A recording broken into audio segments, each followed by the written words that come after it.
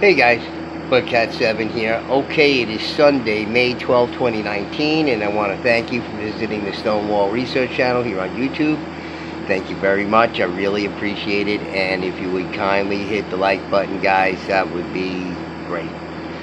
Okay guys, well, I have a very interesting site in Peru to talk to you about. It's a little talked about site. It's not that it's not a known site.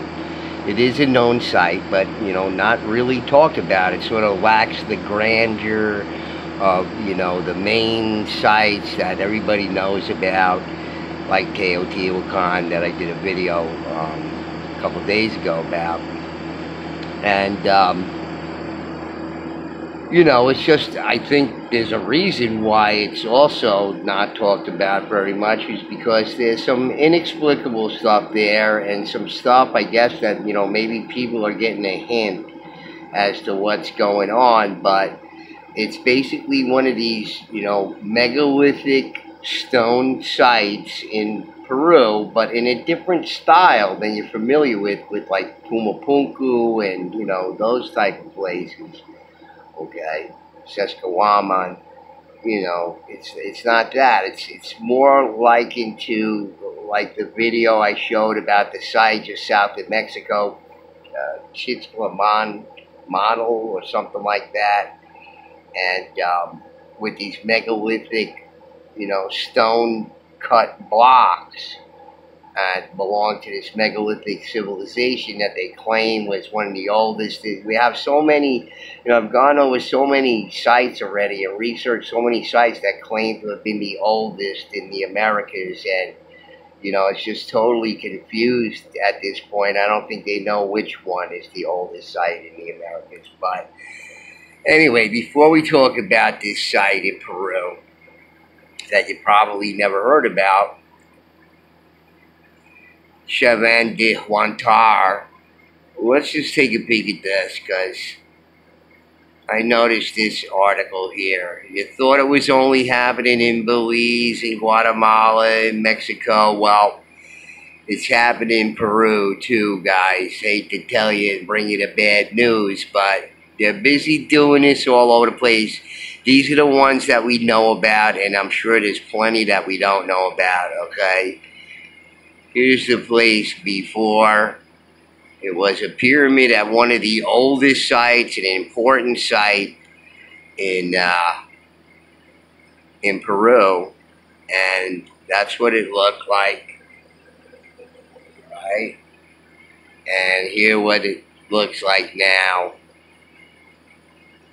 thanks to the construction company that went in there and bulldozed the place. So it says here, El Paraíso was one of the oldest structures in the Americas. So just read this quick article before we get to Chavin de Huantar. Okay, it's a quick article, so just bear with me here. I'm sure you're going to want to hear about it. So this happened not shortly after the one in Belize that I did a video on. A 5,000-year-old pyramid in Lima, Peru has been torn down by two private construction companies. The El Paraíso Pyramid, located in the San Martin de Porres, was one of 12 such structures spread over a 64-hectare area, making up one of the America's oldest archaeological sites. Archaeologist Marco Buelin Hugo, who is in charge of the research and excavation of the site, told the El Comercio newspaper that he had reason to believe that the Compañía y Promotora Prevalence EIRL and Alisol SAC Ambas were the private companies behind the destruction. And who knows, these may be the very same companies that are doing this stuff in Belize too. Bulldozing Mayan pyramids, you know, Peruvian, who cares? They don't care. This is the reptilian race that we live with here on planet Earth, who are, you know, committing crimes against humanity. They don't have any right to breathe the same air as, you know, decent, real people do. Quote, this isn't the first time they have tried to take over this land, unquote. He said, quote, they say they are the owners, even though this land is untouchable, unquote. So the land's owned by the state. But, you know, these companies go in there and do whatever they want.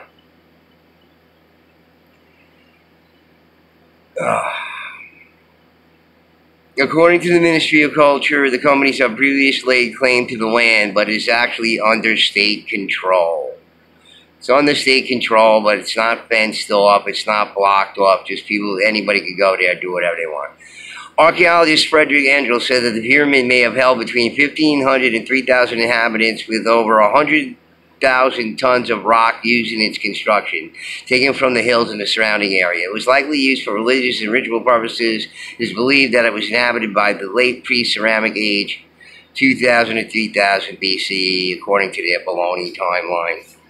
Okay, so I just wanted to give you that happy news there. As you can see, they just, you know, whatever they want to do is going on. Look, if the site is, you know, real nice and it's got a lot of fancy stuff, you know, hey, you could stay. But if it's not so fancy and they don't know a lot about it, whatever, hey, just, you know, bulldoze the thing. We need to make, you know, McMansion developments over here for all the unconscious dimwits who want to buy, you know, crappy houses in McMansion land. Okay? So, bad news, guys. It's happening everywhere, so, you know, unless somebody there gets upset about it enough to do something about it, it's just going to continue going on, you know, as long as these reptiles have control. Or whoever the hell they are. Non-human entities. Okay, so let's talk about the site, Chavín de Huántar, because it's a very interesting site, and what's said at the end of the article had been something I've been discussing with Andrew at Ancient History Criticisms and Phil at the Ancient Alternative View. And I had mentioned to these guys a couple of times that, you know, some of their research to me shows that there was this sort of, you know, worldwide building standard that they were going by, you know, at least at its, you know, principal level. And then the stylization can happen after that in many different ways, but it's the principal building techniques, the way stones were cut and shaped, etc., seem to be in a lot of places in the world with similar types of building style, construction, etc. So it made me wonder if there wasn't some sort of worldwide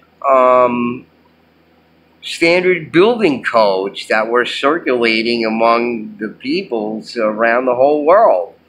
But in any case, let me get to this because it's an interesting site, and I think they have it wrong. You know, they attribute it to these one peoples, okay?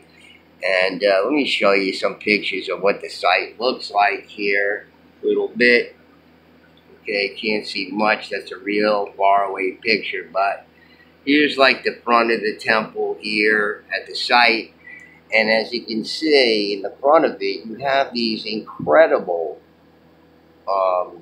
megalithic stone here that seem to be more precision cut. And then you have a sort of interim part in here with maybe some finer work done here and some very bad repair work here and there to the site and some other interesting stuff. So this is like a, you know, street view of the site of Chavín de Huántar, and you probably never saw it before, but this is what it looks like. Right, and like down in this area here, we'll take a better look at it later, but there's these like sort of perfectly cut and fitted blocks, and then this sort of, you know, standard, like, you know, Incan style, you know, repair work in there, and then these scattered perfectly cut stones in there, like the facade of this thing. And I think they got it all wrong, because either the people got dumber as if it's the same people, they got dumber as time went on, But, you know, eventually just nobody knew how to do this kind of work anymore, I guess, at some point. All right. Some circular, you know, cylindrical column work there, some very precisely cut stones, and huge, absolutely huge. These are huge. These are gigantic. Okay. And see if we can see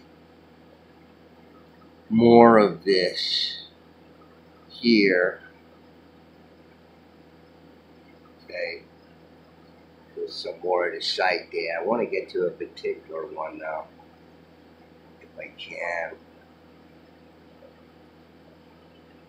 A particular street here. Okay, so here you see that sort of large area in the front courtyard area there, and you see these, you know, very nicely done, you know, perfectly cut blocks of stone, and even the ones that are underneath are similar to the style of the main building, but more finely cut. This could be a softer stone as well, so, but most of it is granite. Okay, we're going to read about it right now and talk about it a bit. Okay. So like I said, you know, it lacks the sort of grandeur of Teotihuacan and all these other main sites, and, you know, this is one of the reasons they invent all kinds of, you know, rationalizations of why it doesn't matter. But this one's in, like, the middle of a mountainous region still, so, but even so, you see what goes on there in Peru. This is a UNESCO World Heritage Site. Maybe that's what's got to happen before they leave me alone. You know, leave the site alone. I don't know, but okay. So let's read. The Wikipedia article is good enough, seems, and they say some interesting things in here, and just things that don't make sense. But let's see what they say. Excuse me. Chavin de Huantar is an archaeological site in Peru containing ruins and artifacts constructed beginning at least, you know, remember, pay attention to this language that they use here, guys, to show about what they know, quote unquote, know. Alright? What really archaeologists see that, and there's this third group of people who say, yeah, they know everything. And they have everything down, proof positive, and they don't. Because this third set of people are very simple-minded. Okay. We know and they know that this, you know, they're theorizing. 90% of what they do is theorizing. It's very hypothetical. Because they just don't know. And can't know. Nobody can. Alright, so constructed beginning at least by 1200 BCE and occupied by later cultures until around 400 to 500 BCE by the Chavín. So they're attributing most, you know, the beginnings of this site with these people called the Chavín, okay, Chavin de Huantar, right? Okay, major pre-Inca culture, alright, but I think they got that wrong. I think the Chavín were the ones that showed up after. This other culture was here that was able to cut these stone precisely into, you know, precise geometric forms, unlike the later cultures there. But there was an interim culture, which is sort of like what's going on, what Brian Foster shows in the part, you know, places like Pumapunku and Sesquaman and other places where you see this sort of intermediate thing going on. I think that's what's going on here, and they don't actually know who the original people were there before the Chavín, and they don't think anybody else has been there before the Chavín, but I think they're making a mistake because of that megalithic precisely cut stone block and different elements of construction. The site is located in the Ancash Region, 250 kilometers, 160 miles north of Lima, at an elevation of 3,180 meters, east of the Cordillera Blanca at the start of the Conchucos Valley. Chavin de Huantar has been designated a UNESCO World Heritage Site. Some of the Chavín relics from this archaeological site are on display in the Museo de la Nación in Lima and the Museo Nacional de Chavín in Chavín itself. Occupied at Chavin de Huantar, occupation at Chavin de Huantar has been carbon dated to at least 3000 BC with a margin of error that they're not telling you about. And who knows? They're based. All of these timelines are based on our current timeline, which is not to be sure. Okay, so who knows? And they're you know, it's the new world, so everything has to be dated newer. You know, they have that sort of, you know, built-in, preconceived, you know, learned like Pavlov's dog perception of the past. With ceremonial center activity occurring primarily toward the end of the second millennium and through the middle of the first millennium BC. While the fairly large population was based on an agricultural economy, the city's location at the headwaters of the Marañón River between the coast and the jungle made it an ideal location for the dissemination and collection of both ideas and material goods. This archaeological site is a large ceremonial center that has revealed a great deal about the Chavín culture. Chavin de Huantar served as a gathering place for people of the region to come together and worship, according to somebody's research. Okay, so they could be, you know, extrapolating that and hypothetically going by what later culture was and, you know, projecting that into the past because they assume that only one peoples have been here since the very beginning, and I don't think that's true. Anywhere in the Americas, anywhere. Chavin de Huantar served as a gathering place for people of the region to come together. The transformation of the center into a valley-dominating monument had a complex effect. It became a pan-regional place of importance. People went to Chavin de Huantar as a center to attend and participate in rituals, consult an oracle, or enter a cult, okay, based on somebody else's research. See the little 2 there? Okay, here's where it's located, up here somewhere, showing the elevation. That's all.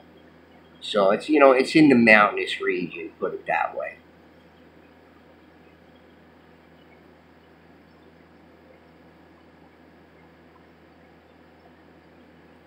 Okay. Findings of Chavin de Huantar indicate that social instability and upheaval began to occur between 500 and 300 BC. Okay? So, began around that time. At the same time that the larger Chavín civilization began to decline. Large ceremonial sites were abandoned, some unfinished. Get that, again. Some unfinished. I'm telling you, every single one of these civilizations, you'll read it. I don't know how many times I've already read to you guys over and over and over again. Like, from every site on this planet, there's always this unfinished business going on. And I find that difficult to believe because most people who start things, especially things as difficult as what these people are doing, have a tendency to finish it. What happened? Always something that possibly that could be abruptly going on. And what was it? Worldwide cataclysm? What, you know, something. But they never mention that in any of these things. Or correlate that or put it together. I don't know why, but it seems stupid. Not, you know, we see this over and over again.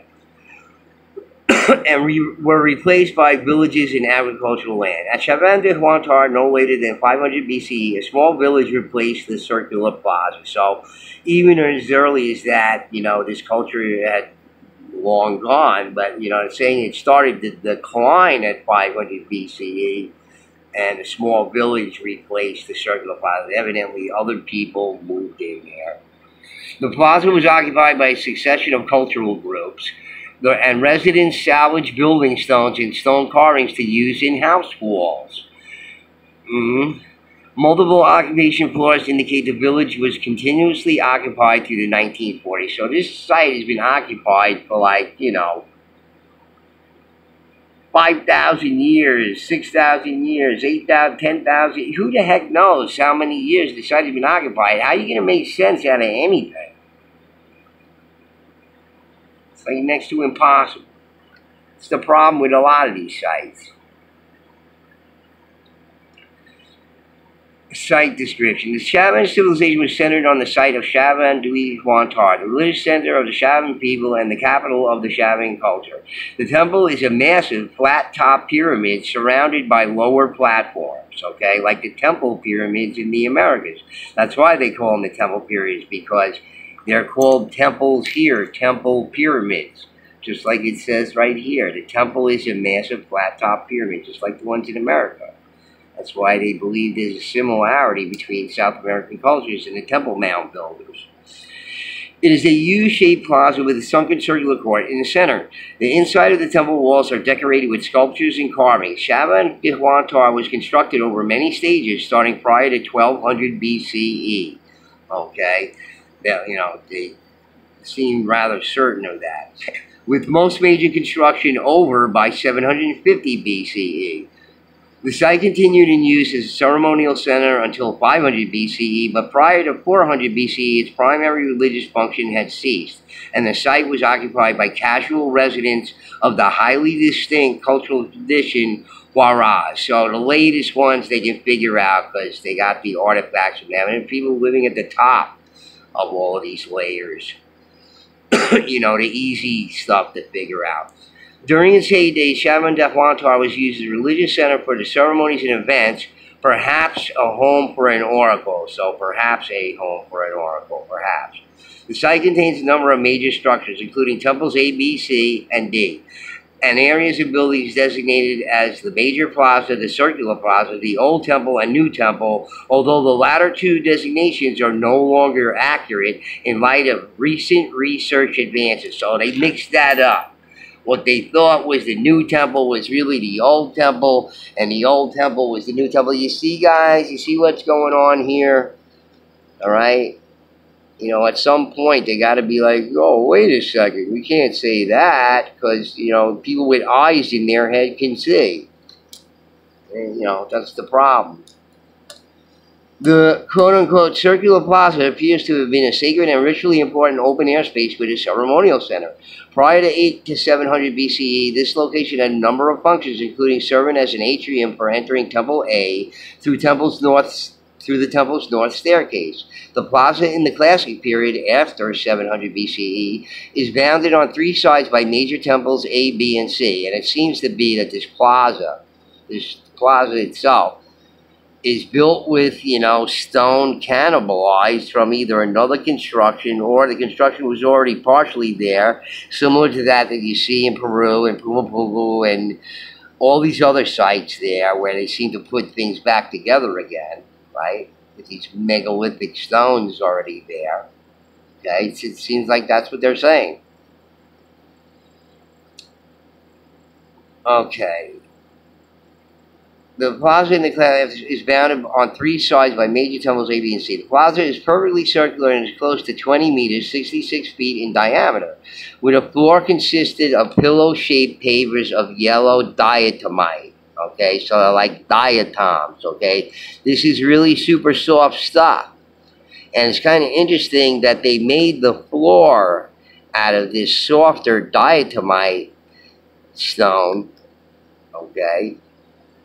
You know, just softer stone that you might have to stand on for a while, okay? It appears that the center line of black limestone blocks runs on its architectural east-west axis. Walls of the plaza were constructed of cut stone, principally granite, okay? Hard granite at a time when people had no metal tools. Laid in courses of varying width. The two broadest courses were carved in arcs closest to the western staircase and in two pairs of terminal stones flanking the eastern staircase. Yeah, you know, most of the stone involved in this construction is, you know, fairly geometrical, although not perfectly polished on all sides and everything, at this sort of interim culture that I'm talking about, but geometric enough, and sort of evenly sort of done in even proportions with another. Okay, but even that, for people who had no metal tools, pretty hard to do even with stone tools, I would say, to get them that, geometrically close. Okay, so principally granite laid in courses of varying width. The two broadest courses were carved in arcs closest to the western staircase and in two pairs of terminal stones flanking the eastern staircase. The quote-unquote old temple, dating from the early site's history, was an inward-facing structure composed primarily of passageways built around a circular courtyard. So, think again, and you got it all wrong. It's not old. They don't know. The more advanced stuff that they're thinking is newer is really the older stuff, and that's why they come to this conclusion of theirs. Excuse me. Okay. The structure contained obelisks and stone monuments with relief carvings depicting jaguars, caimans, and other forms with anthropomorphic features. Okay, so I'm always curious about these things. Carvings depicting jaguars and caimans. Okay, we know what they are. It's clear enough. They could carve it, and we can see what it is. And other forms with anthropomorphic features. Well, why? I don't understand. Just very strange. And what could they possibly be? They say anthropomorphic features, but that's about it. The Lansdowne Gallery, located at the very center, contained a sculpture of the Lansdowne, which is assumed to be a supreme deity of Chavin de Huantar. The figure is anthropomorphic, with a feline head and a human body. Mortar, pestles, conch shell, trumpets, and many other items have also been found. Many of these artifacts have an anthropomorphic design or decoration and are thought to be associated with Chavín rituals. The quote-unquote new temple, constructed between 500 and 200 BCE, Bologna, is also based on a gallery and plaza design and contains many relief sculptures. The Lansdowne deity is also present, holding a strombus shell in the right hand, while the left hand holds a spondylus shell. Okay, so these seashell things, okay, very important and represent the spiral and everything else. And you see what the, what the symbolism is of the shell and certain shells. Okay, so again, they say the Lansdowne deity is also present. Well, that might have been, passed on to the later culture that they say is the old temple, but it's really the newer temple. And, see how this stuff can get very confusing, and, probably intentionally so. The architectural design of Chavín de Huántar changed over time as an old temple development was added to with the new temple. Changes were more complex than in one stage of renovation. Smaller renovations happened consistently over the Chavín horizon, ending about 500 BCE when the new temple was completed. With the simpler design of the old temple, Chavín de Huántar followed the U-shaped ceremonial center accompanied by sunken circular plaza. After the new temple was complete, Chavín de Huántar still embodied U-shaped ceremonial center design. The renovation enlarged the site considerably and added a larger sunken rectangular plaza with those megalithic square, lighter stone block. The main objective of the renovation appears to be based on enabling more people to gather in one place as the site in general expanded. It was occupied for thousands of years. Excavation of burial sites gave evidence of a small elite class whose tombs contained elaborate burial goods consisting of precious metals, colorful textiles, and other valuables. Most burials were simpler, with bodies interred in shallow pits with cotton clothing and a simple toolkit. Local style in art and decoration included scrolls, simple curves, straight lines, and images of wild animals. Chavín sculptures usually of white granite and black limestone. Carved stone mortars and pestles, conch shell trumpets, bone tubes and spatulas, metal spatulas and spoons, were found decorated in Chavín styles with various textiles including tapestries. Pottery was found in a wide variety of forms, including bottles and bowls decorated with a wider range of distinctive elements. So let me just read to you quick down here because I'm running out of time here. Okay. If you want to read the article, I'll try to get it in there. Give me some time, guys. I'll get all this stuff in the description there, all the links and stuff. I do. It just takes me a little while. Beginning in 2004, Global Heritage Fund began conservation work at the UNESCO World Heritage Site. According to GHF, their work is involved stabilizing mass, doing all this kind of work. But listen to what it says down here real quick, guys, because this is what this video is all about, more or less, okay? John Rick of Stanford University has studied the sites with laser scanning in an attempt to determine whether it was, quote, planned by an elite or had resulted from some grassroots religious fervor, unquote. Because details such as stair placement remain constant throughout the generations of builders, the site may be a very early example of the use of standardized building code. Okay? You see that right there? Here's a guy from Stanford University who thinks the same thing I do, okay? Building standardization, okay? Building code, you know, types of construction, types of forms, okay?